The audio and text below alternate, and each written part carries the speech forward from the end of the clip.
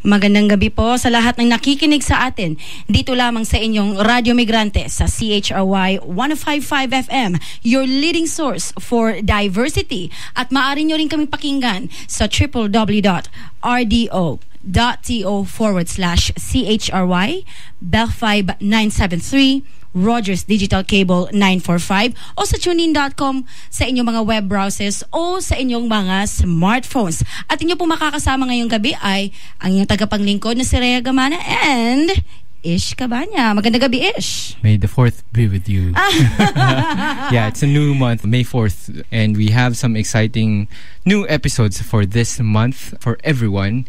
And of course, we didn't miss the May 1st special program here at CHRY radio station. We had a whole day of different topics about Labor Day, International Labor Day. Bale, naganap siya between 12 to 6 noong Thursday. So, kasama po ang inyong lingkod na sa Radyo Migrante na nakapag-contribute doon sa special programming ng May Day special programming dito nga sa CHRY Community Radio. Especially that international labor here in Canada is about us, migrants in particular, and we contribute a lot to the whole economy of Canada, and that's what I believe are we going to talk about tonight, right? Yes. So, kung narinig po ninyo for the past few days or I guess for the past a week or so, yung naging moratorium na pinalabas ni Employment Minister Jason Kenney na nagpapasabi na may moratorium na nakatalaga doon sa Temporary Foreign Workers Program kung saan ang inclusion dun sa moratorium ay yung mga food services workers, at yun ang tatalakay natin mamaya kasama si Syed Hussan, isa pong organizer at writer, and also from the Migrant Workers Alliance for Change, at si Marco Luciano, coordinator ng Migrante Alberta. Live po sila dito po via phone patch. Okay, so bago tayo pumalaot sa ating interview, news and information, please go ahead, Ish. Yeah, so for our headlines, we have killing of village councillor linked of agrarian dispute, church bells ring for GPH and NDFP peace, and Obama visit boosts U.S. commitment to Asia's pivot. So our first news, KMP links killing of village councillor to agrarian dispute. Kilusang Magbubukid ng Pilipinas or KMP attributed the assassination of village councillor and farmer leader Nemelao Melon Barcia, 54 years old, to a land dispute at Hacienda Dolores in Pampanga. KMP chairperson Rafael Mariano said Barcia is already the second victim of agrarian-related killings and violence in Hacienda Dolores. Mariano said farmers protesting the move were being harassed by Hacienda Dolores and Ayala land. The former Anak Pawis representative said Congress should investigate the issue. According to him, in quotes, instead of maneuvering to extend the CARP and prolonging the agony of farmers, we challenged the Congressional Oversight Committee on Agrarian Reform, or COCAR, to immediately probe the escalating political and agrarian-related killings and violence in Hacienda Dolores, unquote. Ang susunod po nating balita ay isang audio clip. Ito po ay tungkol sa tinatawag pa rin o panawagan na irisumang peace talks between government of the Philippines at saka ng National Democratic Front of the Philippines. So pakinggan po natin ito.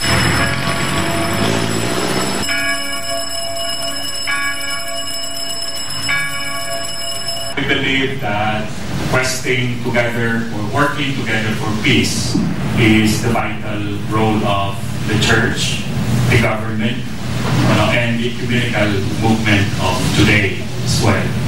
With a historical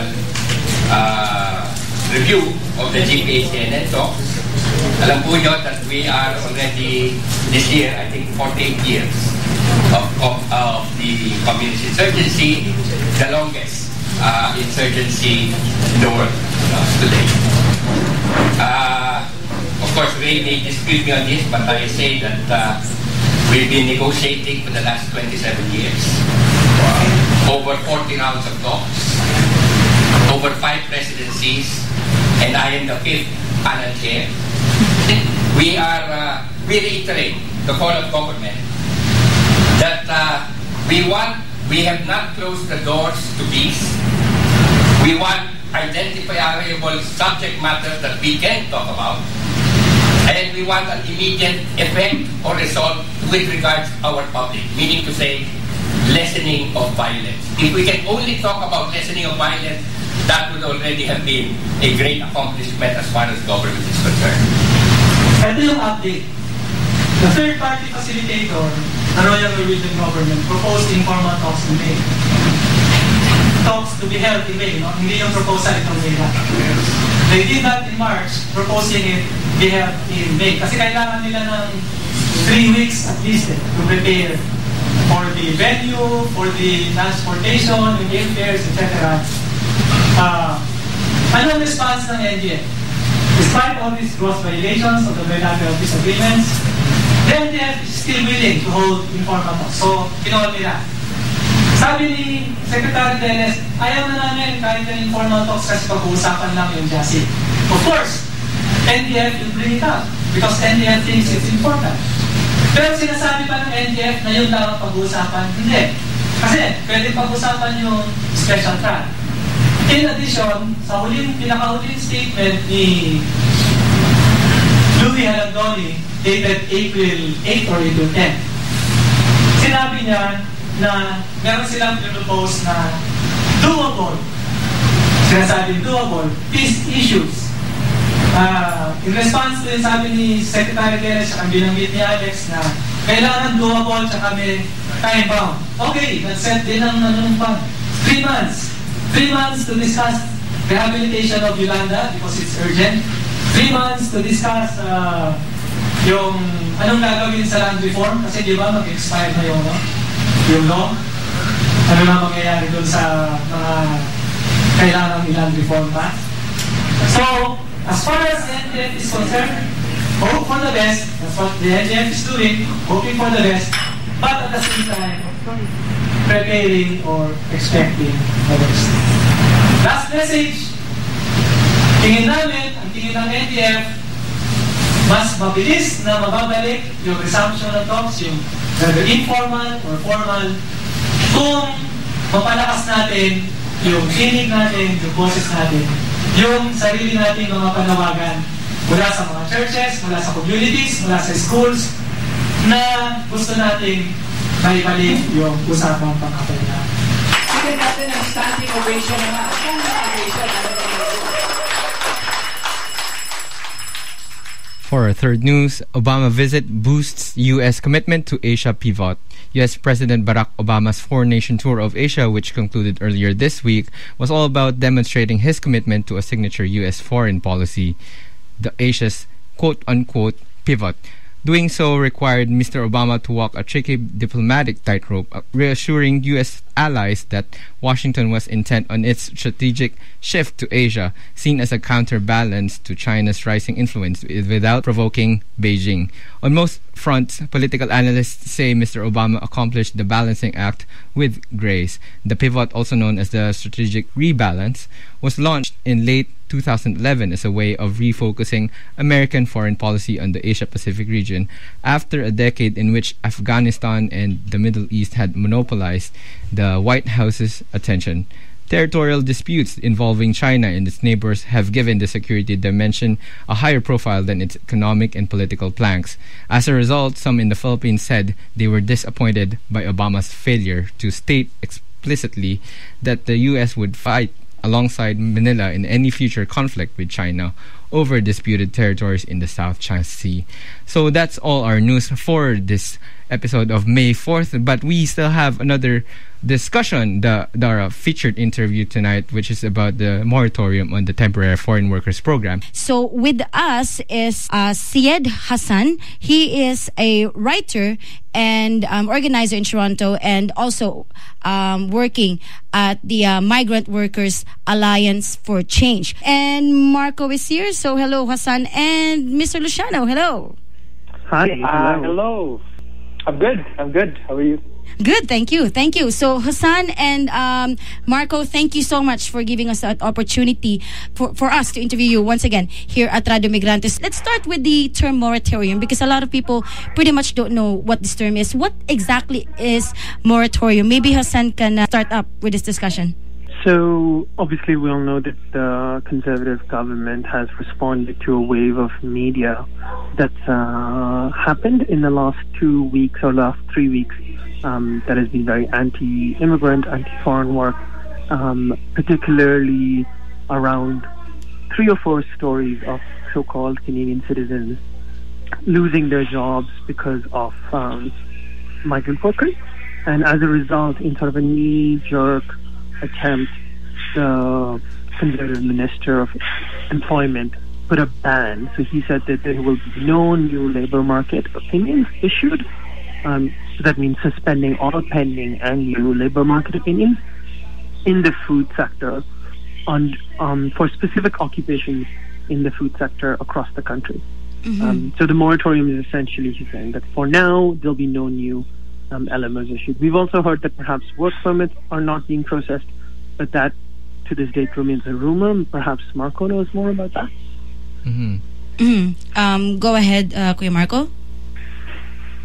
Yeah, I mean, what Hussan has said is pretty much it. And I think, it is, they put this moratorium at the context that, quote unquote, there is a employer that violates the temporary foreign worker program, right? And they want to, quote unquote, investigate it. But the problem with the moratorium is it's a blanket moratorium where, it's not really the employer who are being affected more than the workers themselves. And currently in Alberta, just in Alberta, there's a lot of folks that we met yesterday actually that are affected and will be affected really, really soon. And when is the effectivity of the federal moratorium, and how long? Well, the moratorium was imposed on April 24th with very indefinite timeline.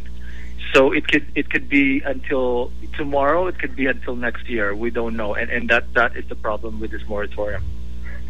And also, the moratorium is extremely unclear. So they issued a press release, right? And they're actually using different classification systems. So it's not very clear. For example, if they're talking about the food sector, does it include restaurants inside hotels? In some cases, they don't. But if the restaurants are franchise within the hotel, then it does, because a hotel is accommodation. Similarly, there are specific occupation classes, so cashiers, cleaners, managers, executive chefs, so all kinds of people who might be related to the food industry are banned, but not all of them. So this isn't a thought through in any way response. What has happened is there's been a wave of xenophobia and anti-immigrant racism that's been fanned largely by the media. So, an extremely unjust program, which is the Temporary Foreign Worker Program, which comes from a long history of immigration changes, right? We have to go back at least to, the beginning of these programs in 1974 to understand how it's come to be, simplified to this very simple message: the foreigners are taking our jobs. And in doing so, this moratorium has been created. It's just not been thought through. And, it doesn't make sense either economically, it doesn't make sense politically. And the minister who imposed this is former Immigration Minister Jason Kenney. What do you think is his gain on imposing or implementing this kind of moratorium on the Temporary Foreign Worker Program, which he himself was instrumental in implementation of it?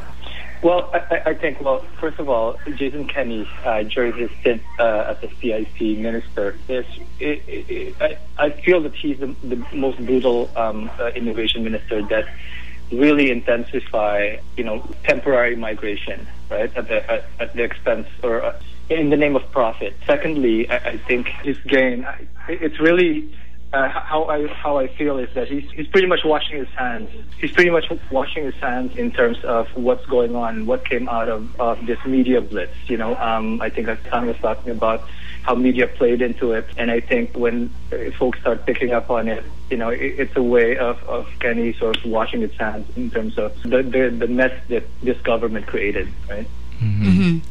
Well, just to add to what Marcus said is that the Conservatives were locked into a specific struggle, right? So at one point they had to respond to the interests of the business lobby, the capitalist class, or whatever, the 1%, however we understand, people who profit from the displacement of people and, our work, who wanted people who not just could be paid less, because in many cases that's not the case, but more importantly, people who could be controlled, people who would be scared because they didn't have full immigration status, because that's what central to is, right?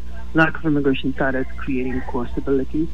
And on the other hand, this sort of wave of xenophobia and, nationalist fervor, because people are saying, oh, these foreigners are taking our jobs. Now, I think first we should address that you can't, the economy includes migrant workers. Migrant workers live here, they work here, they pay taxes.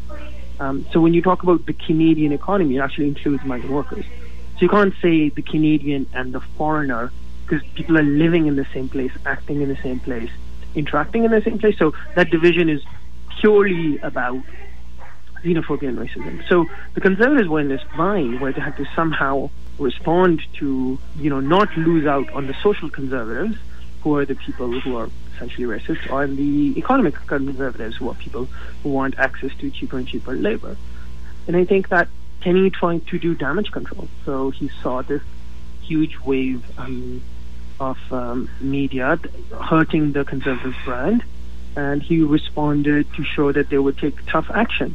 And this was the thing that they came up with. And I think that the fallout has been interesting. So actually the Food and Restaurant Association, the Canada Food Industry lobbies are all actually fighting and arguing for the moratorium to be lifted.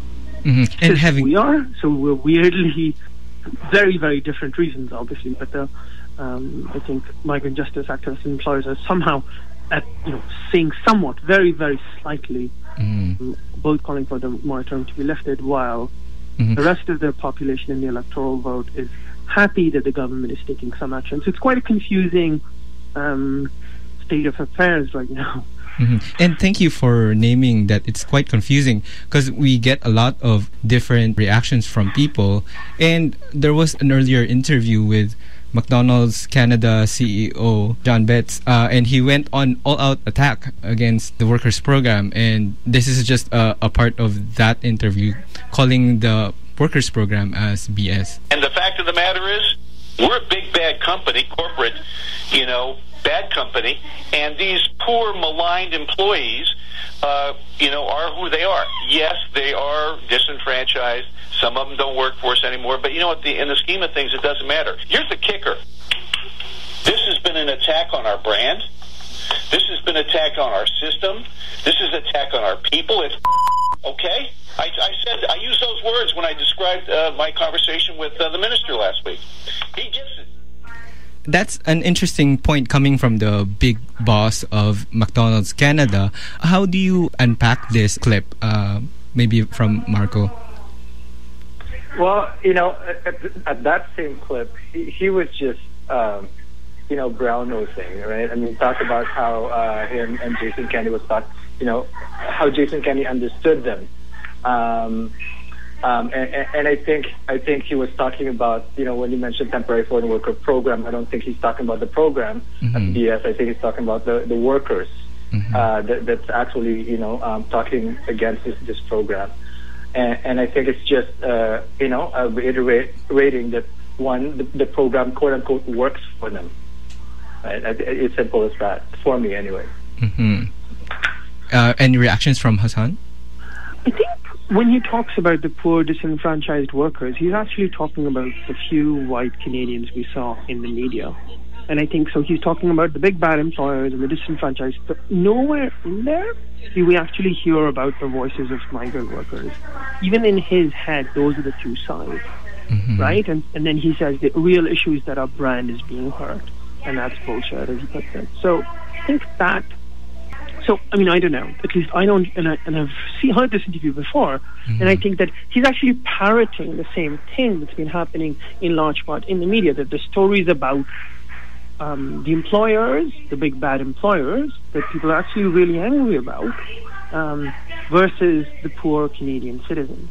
So that's sort of the baseline of where the debate is. And then on top of it, perhaps some people who are slightly more progressive are saying, and the temporary foreign worker program is bad, it's abusive, it's exploitative, but the solution that both those arguments come up with is the same. That is the exclusion of migrant workers themselves. I'll just put you on hold on that. I just have another question, because there were some activities during the May 1st, and the people responded with a strong and solid to not support this moratorium, because there's so many implications on the working people, especially the migrants. And we've read some of the statements that were released during the International Labor Day, and the general call is to support and not deport migrant workers.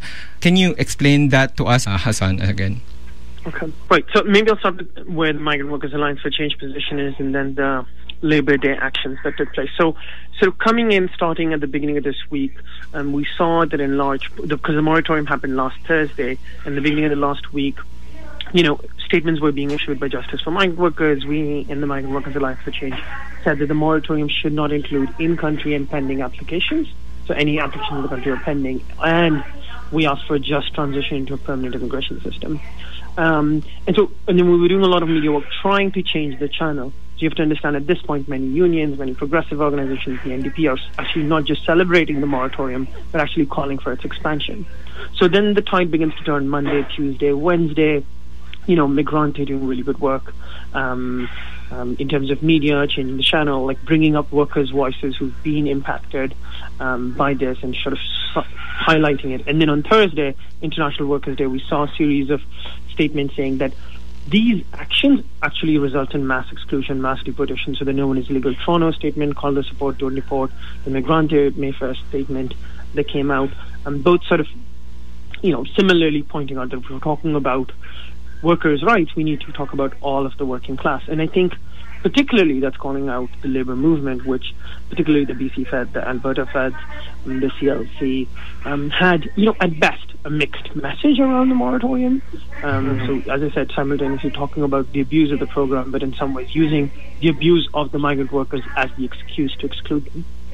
So, I think the debate has continued to shift over the last few days. I mean, yes, the NDP's critic, Jenny Sims, who until now has been very outspoken, calling for the expansion of the moratorium and a full stay of the program and then an investigation, actually came out, perhaps Marco knows more, and kind of reversed her tune, at least at one press conference.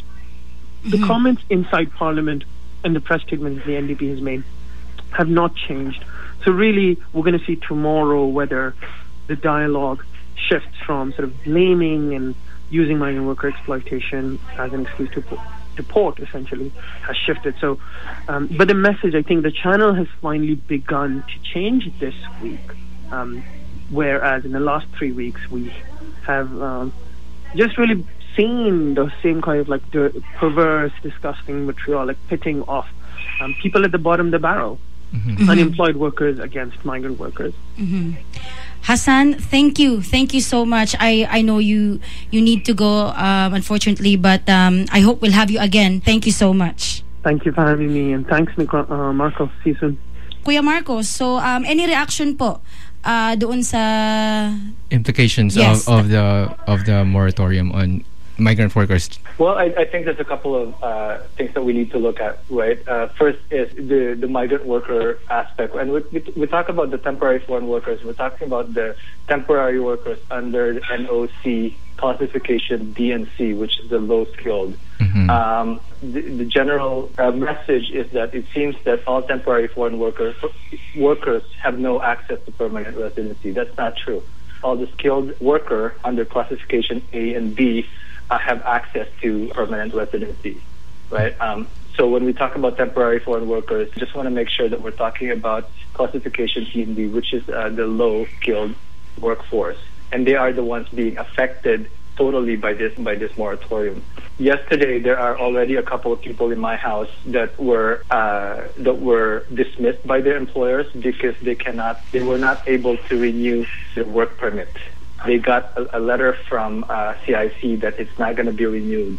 And the fact that happens, we're seeing more and more that will happen. Another thing that I found out yesterday is one of the friends of the person affected went on vacation to the Philippines, and when he was at the airport, he wasn't allowed in because he's under implied status, which is he was basically waiting for his work permit to arrive, and since it was frozen or the moratorium happens, he was sent back home to the Philippines. We're trying to contact that person in the Philippines as we talk.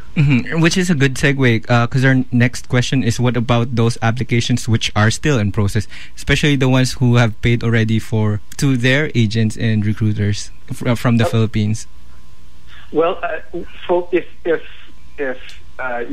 your application is pending, definitely that's covered.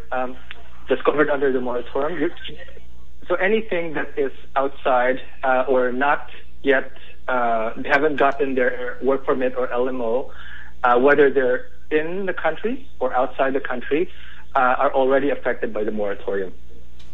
Kuya Marco, merong tinweet dito, one of our friends who's listening today, business person na ang sabi niya na because of the ban on temporary foreign workers, all our efforts and large amounts of money have been wasted. The future and livelihood of not only our company but also those Canadians who we employ has been jeopardized. Any reaction dun sa statement na yun? Kasi it's a big impact, no, doon sa mga employers na who actually provide work naman na decent work, and then yet kapag nawala nga itong, or the moratorium will imply na ito na nga hindi na nga makakapasok yung mga food service workers. What do you think of this? Well, the business people have different angles on why they want the moratorium revoked, right? And I think it's pretty much what they want is an access to temporary foreign workers. Businesses can continue even if there's a moratorium. So I think in response to that tweet, it will be their income would be affected. Their businesses, you know what? There are Canadians who can work there, right? But these businesses have different intention in terms of the temporary foreign worker program, the moratorium. And I think Hussan was talking about that earlier. That there's there seems to be two messages going out regarding the retractment of this moratorium. And definitely, businesses is not calling for the interest of the temporary foreign workers, but rather their own interest and their profit margins. Magkakaroon din ba ng investigation on the side of the employers as well, hindi lang doon sa mga employees? Kasi just to to be fair, siguro kasi we all heard about how temporary foreign workers have been abused and all kinds of unfortunate circumstances, but in this case na natatag na yung moratorium, magkakaroon din po ba ng investigation? What do you think? I think siguro ulitin ko yung napag-usapan kanina. It was brought up earlier na yung moratorium was imposed because of the so-called bad employers that violate the program.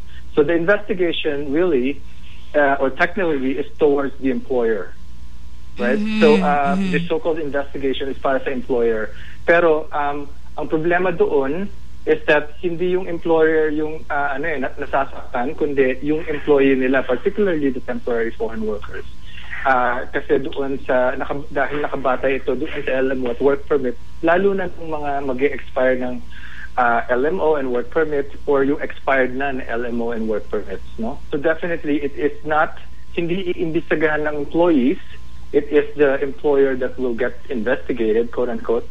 But ang naapektuhan nito is hindi yung employer, yung employee. Ang mas naapektuhan nito. At hindi lamang yung paparating pa lang dito, kundi mas yung nandito na sa Canada na mag-expire na, nag-expired na or naghihintay na lang itong mga work permit at LMO. Kaya nga ang panawagan natin is hindi, aside from pulling the LMO, kung hindi kagad ito mapupull out, yung moratorium, i-exempt man lang yung mga nandito na sa Canada, kasi either ang consequences niyan, magkakaroon niya ng mass deportation, Ikalawa, yung mga naka-pending yung kanilang nominee program for permanent resident na dahil wala silang work permit, mababaliwala yun, yung mga resident permanent resident application.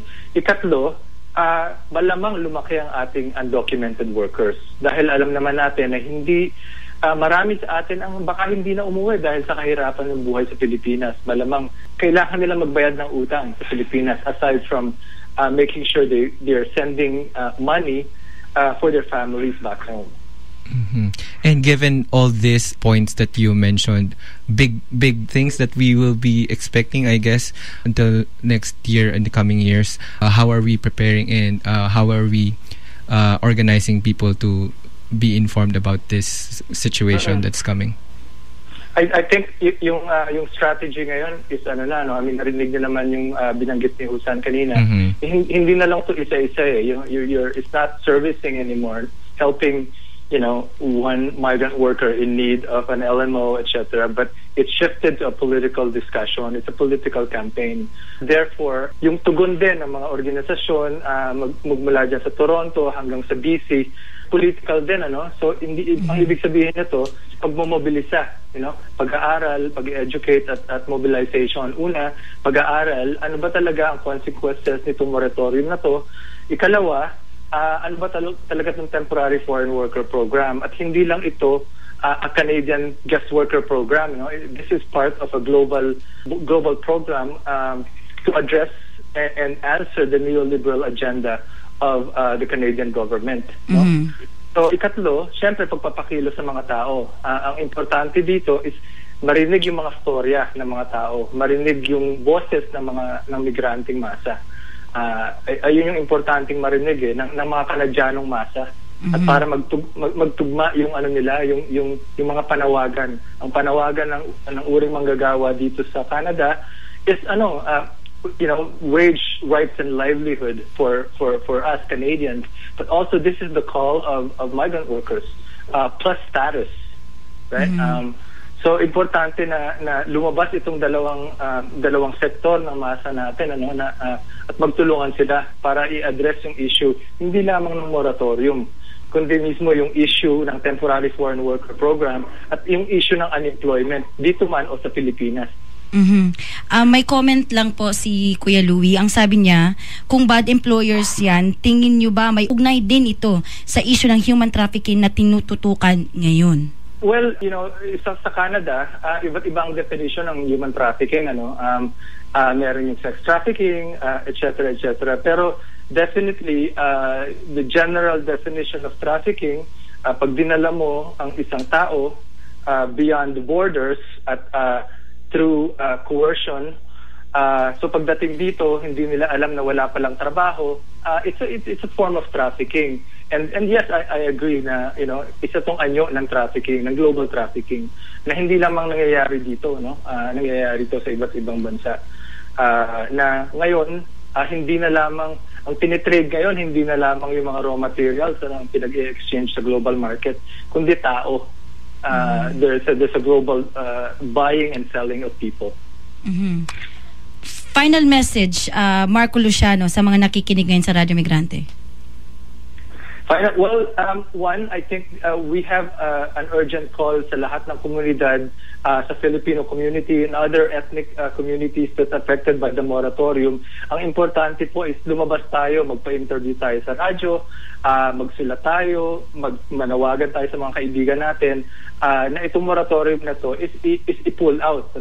Ikalawa, kailangan talaga nating questionin as a community itong temporary foreign worker program, at patuloy tayong lumabas at marinig yung ating mga boses sa anumang anyo, at suportahan itong mga organisasyon sa Toronto, yung MWAC sa Toronto at yung Migrante Canada na ngayon ay nagmomobilisa against this moratorium and also the temporary foreign worker program. We're calling on permanent residency now. Not even a path to permanent residency, but we want permanent residency now or upon arrival. Maraming salamat, Marco Luciano, Coordinator of Migrante, Alberta. Salamat po. Walang anuman. Maraming salamat din sa inyo at kamusta sa lahat. At yun po, si Marco Luciano, Coordinator ng Migrante, Alberta. So, Ish, wow. Yeah. It's a heavy topic, I would say. Nakakaano lang, how do I say, it's very dismaying, no? You know, when you hear both sides of the story, nakakapanghinayang na meron pa palang ganitong mga issue na talagang it hurts both sides. Pero what do you think, you as, you know, you worked for a while? I'm still working. Yeah, well, I mean, you work for a while in... But let's go back to the general question. Yeah. Will this benefit or devastate migrant workers? And we have some interesting unpacking of that general question, because it was mentioned earlier, how do we define migrant workers, what kind of migrant workers, and also what's the context of this migration in general, why people leave their home countries to get jobs, to survive, basically, to get access to services. And it's so problematic here in Canada still, because even though migrant workers work and pay taxes, they cannot access benefits in general. So in essence, TFWP moratorium is not beneficial for the migrant workers, especially the low skilled, according to those classifications. So this is an ongoing conversation. It's interesting that there are some people who commented online and tweeted us, and it's still an ongoing conversation until the next year when deportations may happen. So I think engagement is the key, and communication and organizing the community in general to speak out and voice out their positions on this issue. So aantambayanan po ng Radyo Migrante o susubaybayan itong issue ng Temporary Foreign Workers Program Moratorium na pinalabas ni Employment Minister Jason Kenney nung nakaaraan lamang. And we're going on to Pulso ng Migrante. So we went out to interview Rafael Fabregas, and he's running, or he's campaigning to be nominated as an MP. Magandang gabi po, at ito muli si Rhea mula sa Radyo Migrante sa CHOY 105.5 FM, your leading source for diversity. Muli po nandito tayo sa Cordillera Day, at may panauhin po ako ngayong gabi na siya na po mismo ang magpapakilala sa inyong lahat. First of all, I want to wish everyone a happy Cordillera Day. Si Rafi Fabregas or Rafael Fabregas, and isa po akong abogado dito sa Toronto, specializing in Canadian immigration law, including citizenship and refugee law. I've been a lawyer for the past 8.5 years, and I enjoy what I do as a lawyer. Na po ang Mayo 1. Tanong ko po sa inyo, ano po ang kahulugan sa inyo ng Mayo 1? Well, it so happens that May 1st, first and foremost, is the birthday of one of my aunts, Tita Ninita, who's Bicolano. So, on May 1st, the first thing I do is send her a text or give her a call, and she's the sister of my father. Tita Nits, makikibati na lang ako in advance. Day. But May 1st is also significant because it is International Labor Day. It is a day that I recognize, even as I had been growing up in the Philippines and going to school there, seeing every year the groups and the unions that come together on that day to celebrate, to pronounce their beliefs and their strengths in unions, in workers' rights, and fairness and things of that nature. So May 1 is significant because we should always remember that, for instance, Canada cannot function without the blood, sweat, and tears of the people that work to make this country function. And I absolutely recognize that, and I fully respect every individual. Kasi lahat naman tayo workers in one way or another, and I recognize that, and I also recognize the benefits that unions do provide to making sure that workers who are protected by union-based laws and unions in general are extended the just and fairness that they truly deserve. Yung issue tungkol sa inaagaw raw ng mga migrant workers at mga immigrants, yung trabaho na para sana sa mga Canadians. Any reaction to that po? Yeah, first of all, I want to give a message to the unions out there. Just let them I just want them to understand that when they go out and say, these things, they have to remember that they're also talking about workers.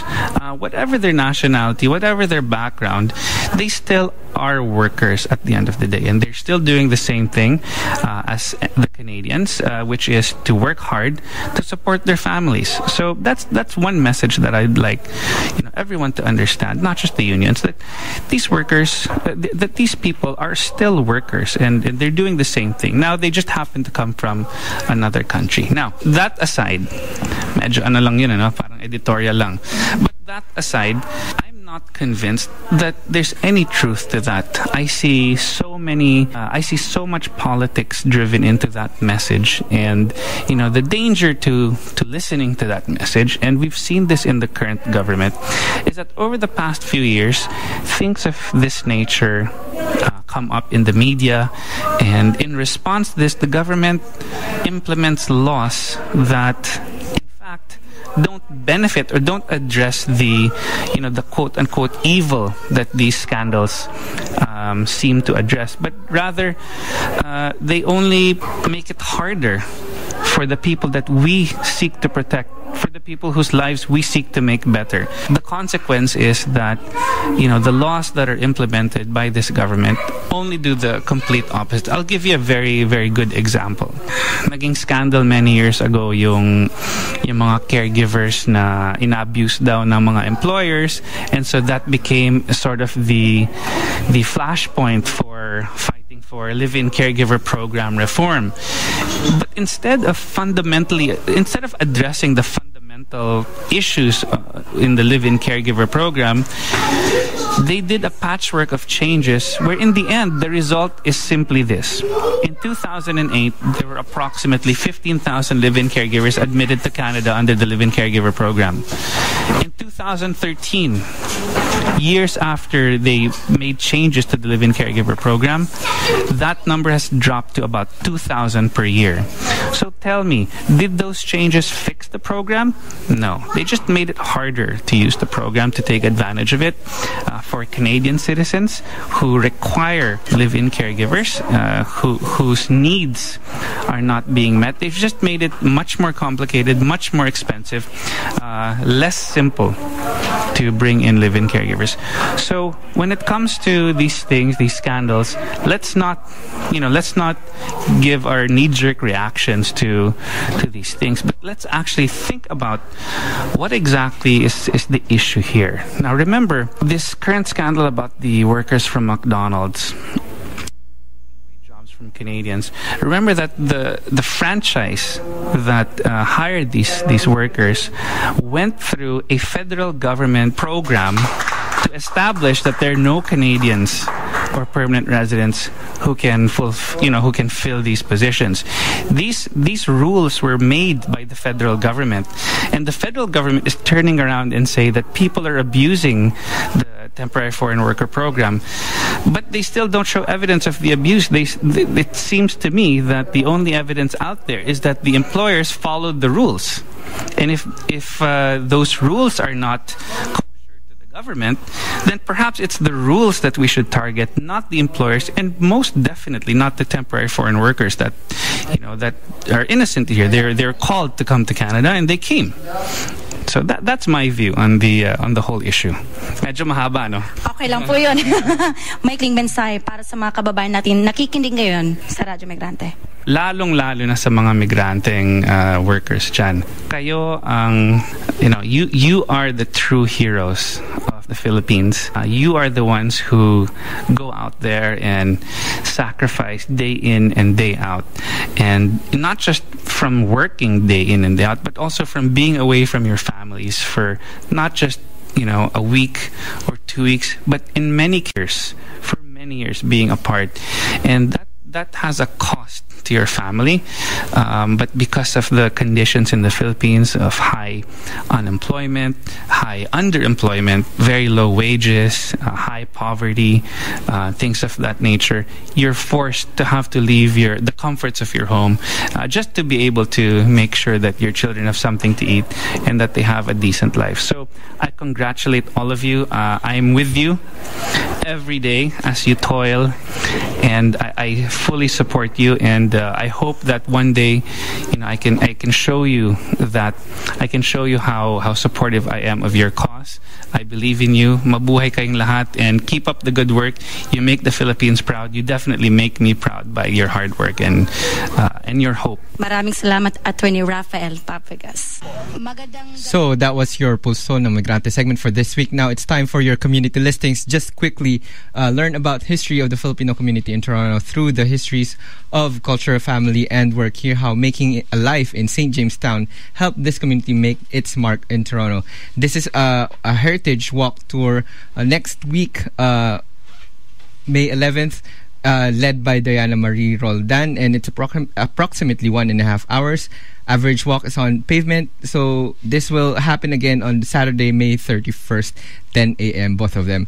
Another thing is Labor Plus Love, a celebration of caregivers, features storytelling, spoken word, and musical performances by various artists, Filipinos and Canadian. So Kwentong Bayan, in collaboration with CCSO Caregiver Connections, will present stories from their comic book combined with live illustration and audio soundscapes. That's happening on May 11th, Sunday, 2 p.m. to 5 p.m. at Beat Zatoon, 612 Markham Street. This will be posted on Radyo Migrante page, as well as this one call for submissions. Toronto-based literary collective Akdaan is calling for writers of Filipino descent in Canada and the United States from various migrant workers communities to submit your works and literary works under the theme of migration and migrant labor. Works will be published in December of this year. Please email your entries on an email that will be posted on the Radyo Migrante Facebook page as well, or you can visit their own page, fb.com/akdaanto or AKDAANTO. Press Freedom Day 2014 Ethnic Press Exhibition. Tomorrow, more than 60 VIPs confirmed to attend the opening ceremonies, with guest speaker the Honorable Kathleen Wynne, Premier of Ontario, and some other VIPs as well. This is organized by the National Ethnic Press and Media Council of Canada, or NEPMCC. Exhibit opens Monday, tomorrow, 5 p.m. at the Rotunda of the Toronto City Hall.